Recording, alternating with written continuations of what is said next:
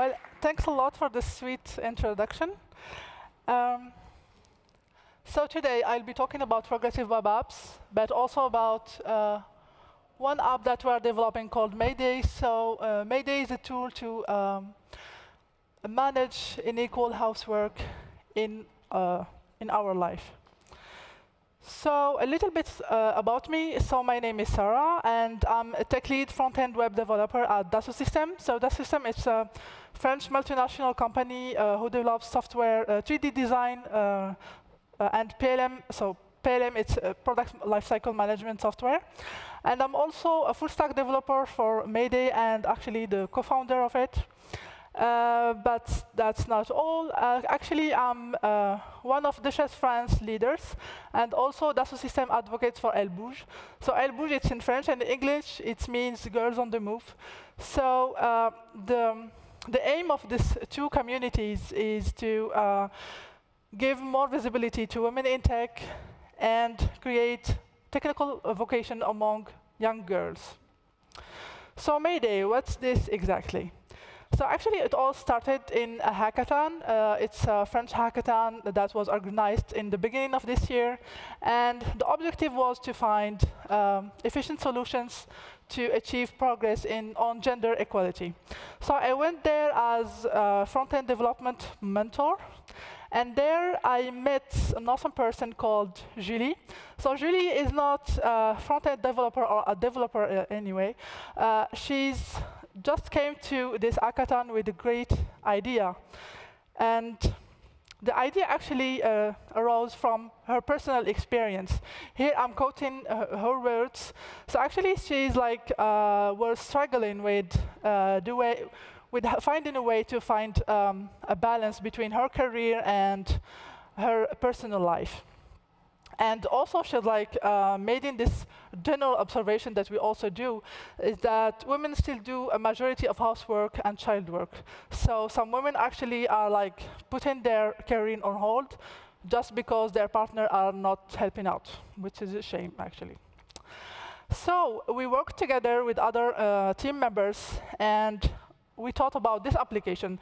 So Mayday is a tool that will allow couples to measure how equal or unequal their division of housework and help them to better share the load.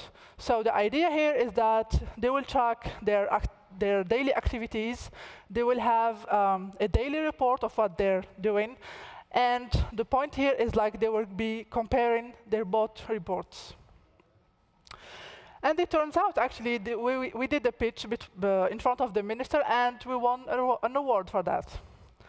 So here's a picture of us, and in the middle there's the former minister, actually, and the tallest girl there is me, in case you can tell. Actually, it makes me wonder that I've always been the tallest girl, actually, even if in my earliest childhood. So Mayday Adventures continues, and some members left, but me and Julie were still here, and some other members joined us, actually. So we continued the development, and we decided to have a full-stack JavaScript solution, and also decided that Mayday will be a progressive web app. So here is just a small overview of our stack, and the platform that you're using, backend side, and the platform used front-end side. So why do we choose? Did we choose to build a progressive web app? So actually, let me start by stating that there's a huge number, 5 billion of devices that are connected to the web. Actually, I think that is incredible. Just think about the amount of content that we have. And also, it's like a big challenge for developers. And since that I'm actually the only developer for Mayday, so I don't have the skills, for example, to like develop an app for iOS or Android. So doing it with JavaScript was like an easy answer for me also. So thinking about this huge content, I also think that there is this statistic here that actually users tend to use native apps 87% of their time versus just 13% for mobile webs.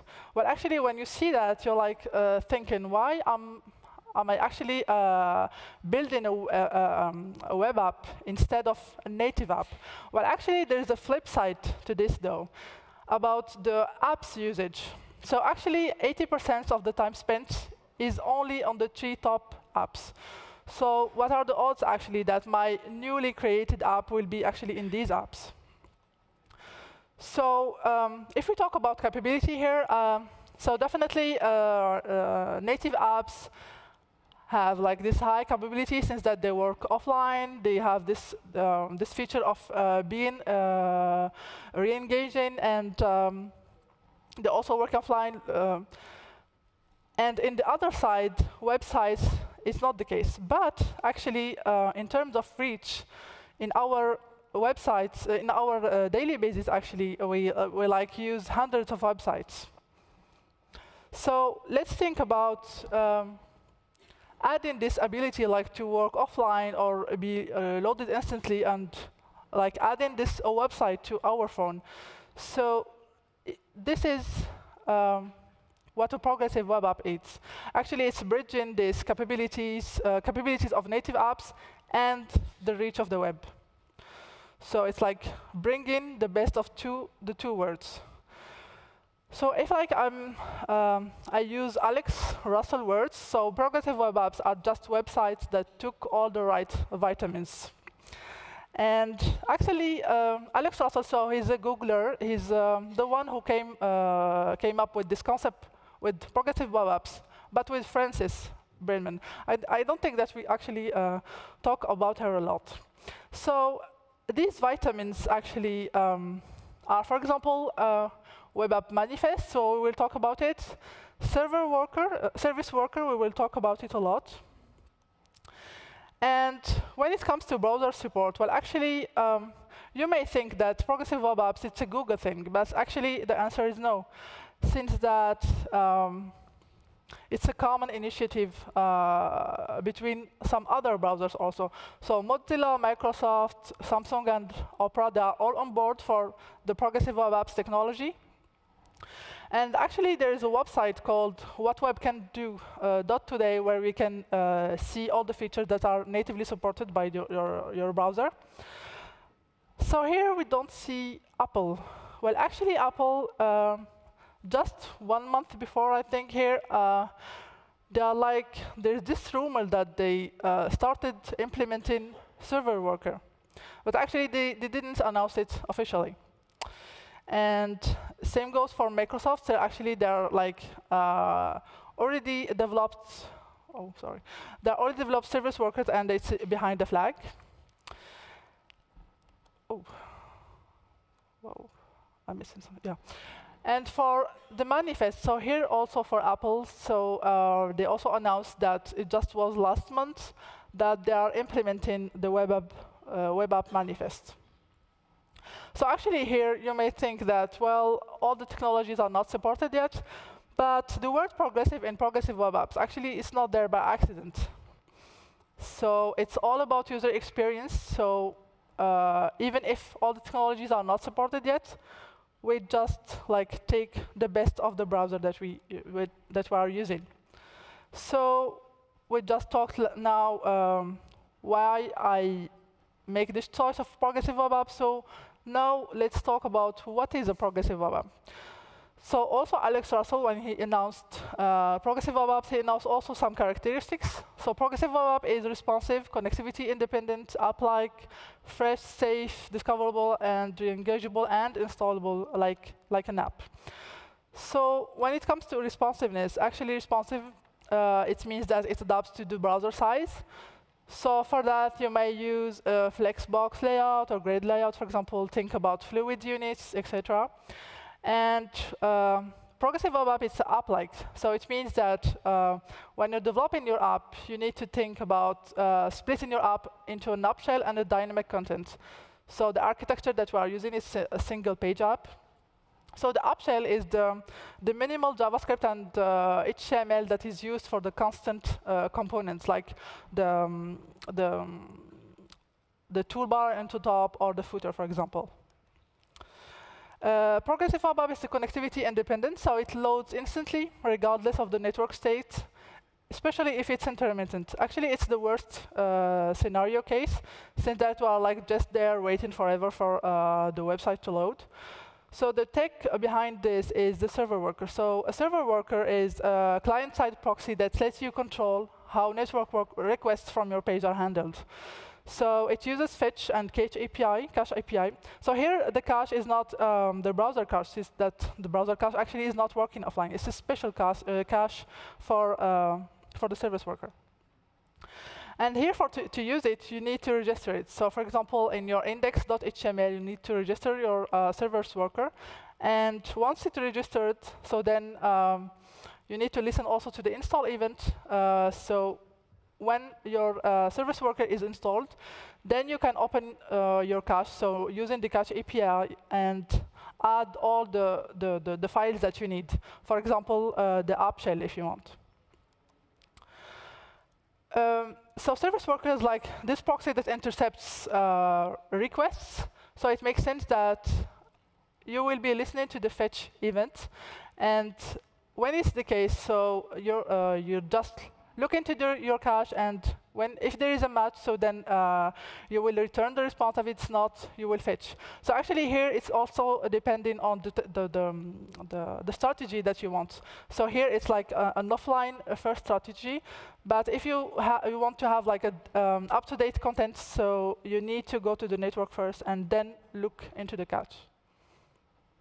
Sorry. Progressive web app is also fresh, so the app shell and data always need to be updated.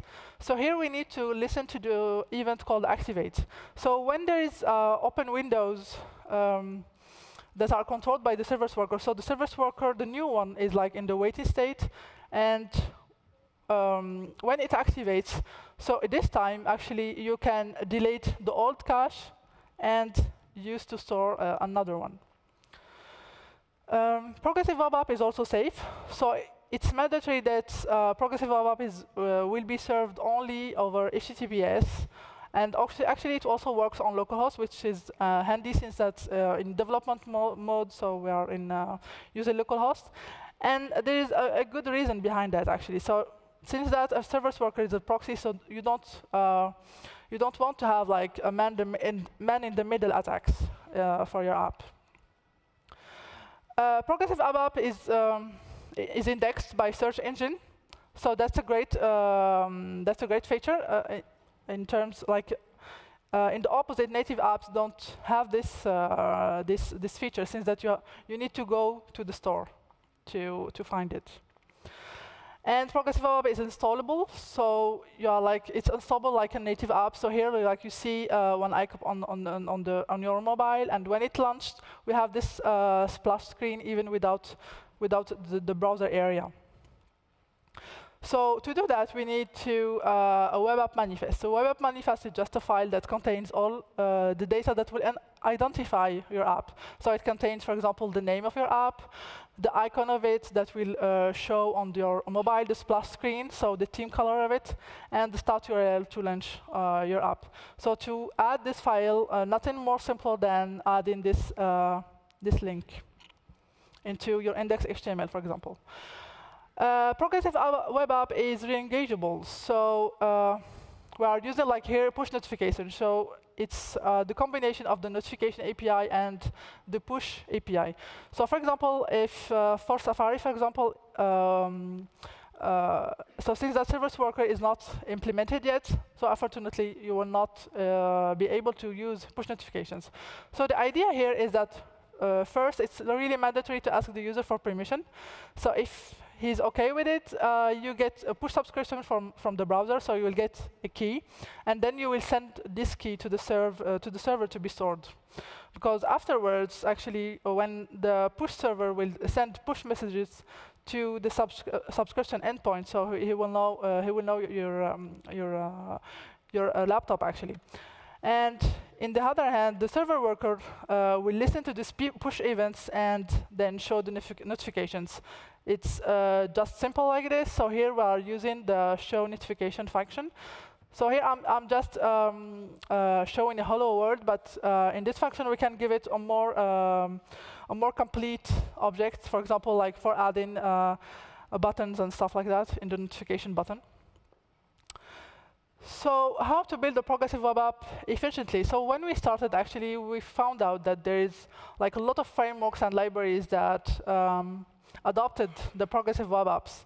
So we can find React, Preact, Polymer, and Vue.